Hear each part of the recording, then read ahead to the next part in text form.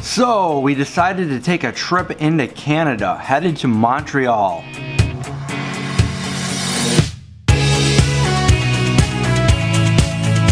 So we found this place called Copper Branch, which was getting ready to close, and they were out of poutine, which I've never had authentic poutine.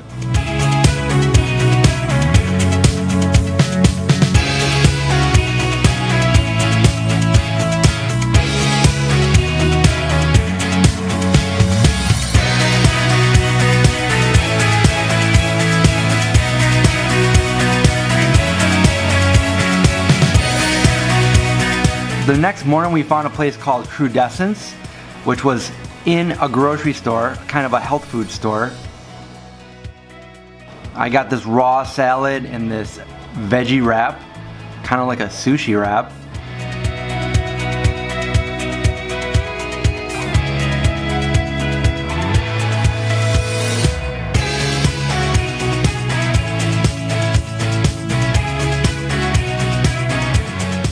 And then I walked through the store and found some of this chocolate, which most of it I have never seen in the United States.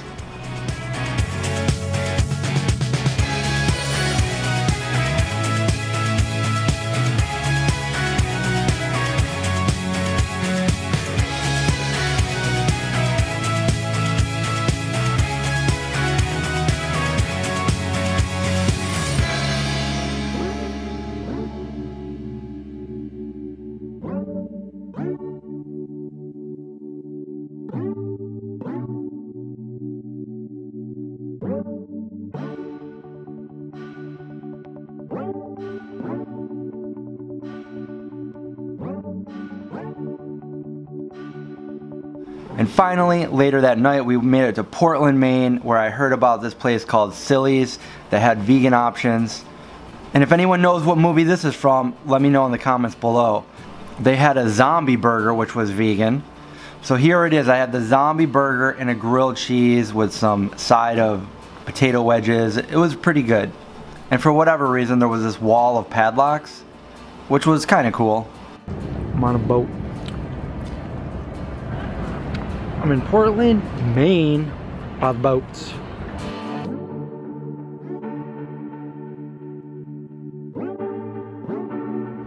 I'm at Bubble Mania. Let's go inside and see what they have.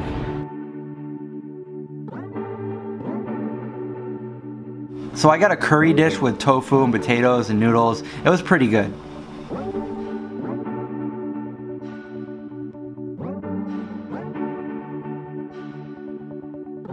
We tried to get some vegan donuts, but they were all out, so we headed our way to the Portland Headlight.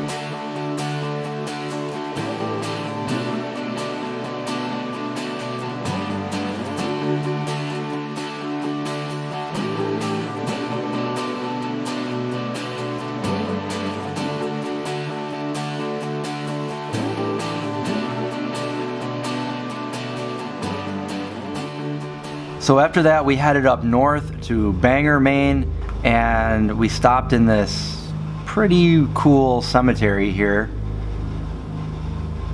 And this just happens to be the cemetery that they filmed Pet Sematary by Stephen King. Oh, who's that?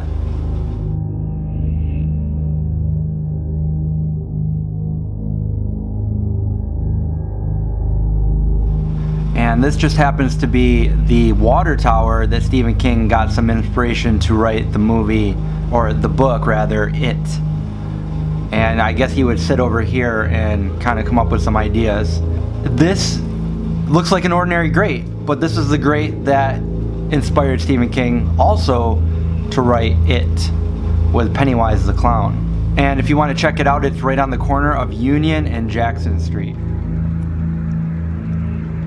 Stephen King's house, Bangor, Maine. There it is. And this was the entire reason why we took the trip. We just happened to go up through Canada and down to get here.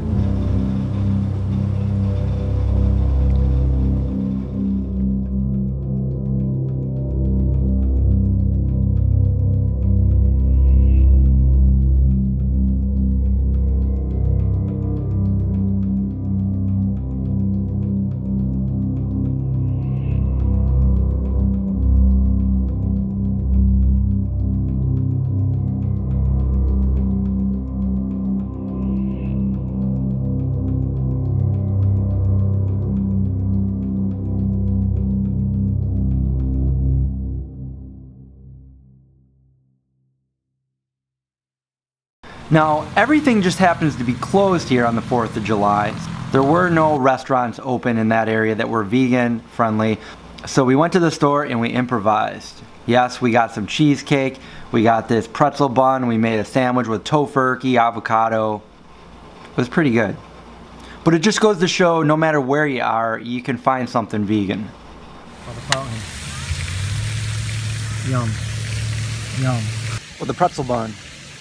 Alright, coming to the end of this trip, heading home from Boston area, and stopping in Albany to go to Berben and Wolff's. Haven't been there before, but it was recommended to me at the Albany Veg Fest by several people, so we're gonna check that out. And here we are in Albany, New York at Berben and Wolff's. This is an all-vegan restaurant.